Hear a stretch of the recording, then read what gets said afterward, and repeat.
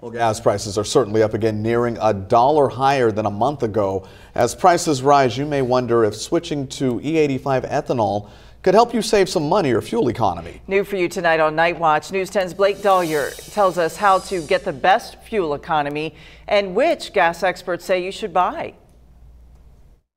When you go to the gas station and you pull up to the pump, there's a lot of options as to what you can put in your car. And as far as picking the right option, you'll definitely want to go with the cheapest one. But which of these 5 options is the cheapest one? Whether you fill up with E85 ethanol, regular unleaded, or higher octane fuel, things are getting expensive.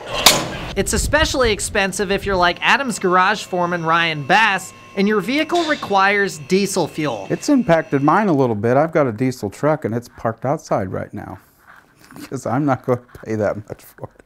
But out of all the possible choices to fill up your tank, auto experts say it's important to make sure you're choosing the right one. Andy Adams, the owner of Adams Garage, says it all depends on your vehicle, the price of gas, and how well you maintain your vehicle. Overall, he says the price of gas has made times a bit challenging at the shop. We get a lot of customers call and they just bought a new vehicle and it's flex fuel and they're asking, how does that work? So how does that work?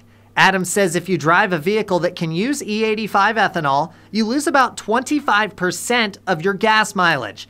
He says with the prices where they are now, it's best to use regular unleaded gasoline. For that to change, he says the price of gas would need to go up to about $5 and the price of ethanol would need to be around $3. Then things would change. We usually advise our customers there's no benefit for them to run E85. Now with the current gas prices, if they keep going up and that margin between the cost of E85 and gasoline spreads, then there would become a benefit to running E85. Bass says diesel is even more costly, both with fuel economy and price per gallon. And for that reason, his truck isn't moving for the foreseeable future. With the prices being more and higher, I just refuse to pay it.